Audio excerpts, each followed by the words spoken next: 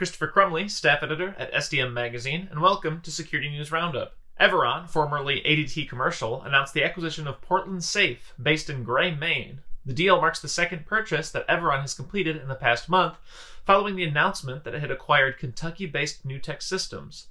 A locally owned and operated business for over 35 years, Portland Safe specializes in providing security solutions for banking and financial institutions, including community banks, credit unions, and related businesses across Maine and New Hampshire. The company's teams are experienced in the delivery, installation, and service of the latest technologies in access control, alarm systems, video surveillance, physical security, drive-up equipment, cash handling equipment, NCR interactive teller machines, ATMs, and more. The Federal Trade Commission has banned Rite Aid from using facial recognition technology in its stores for 5 years after the pharmacy chain was found to have falsely accused customers of crimes and unfairly targeted people of color. Under the terms of a settlement announced on December 19, 2023, Rite Aid will be barred from using facial recognition technology for surveillance purposes. According to the FTC's 54-page complaint from October 2012 to July 2020, Rite Aid employees acting on false alerts followed customers around stores, searched them, ordered them to leave, and, if they refused,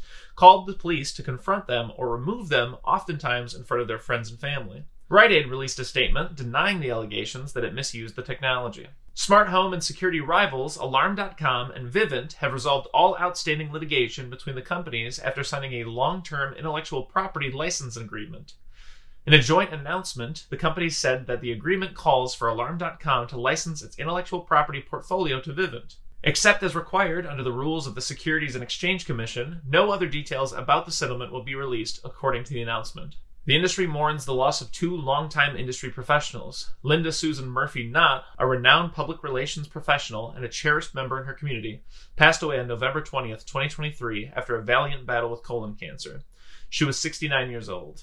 In 1984, at the age of 30, in Chicago, she founded Murphy-Knott Public Relations, which she led for nearly 4 decades until her death, helping to craft the corporate messaging of major local, national, and international brands. Melvin Bradley Kamcheff, marketing manager of A-Phone Corporation, passed away unexpectedly on December 26, 2023, at his home in Kirkland, Washington. He was 54 years old. Kamcheff, better known as Brad, was a 35-year employee of A-Phone Corporation who led the company's marketing team and was instrumental in developing its strategic marketing plan, an announcement stated. That's it for today. Thanks for watching, and please visit sdmmag.com for more industry news.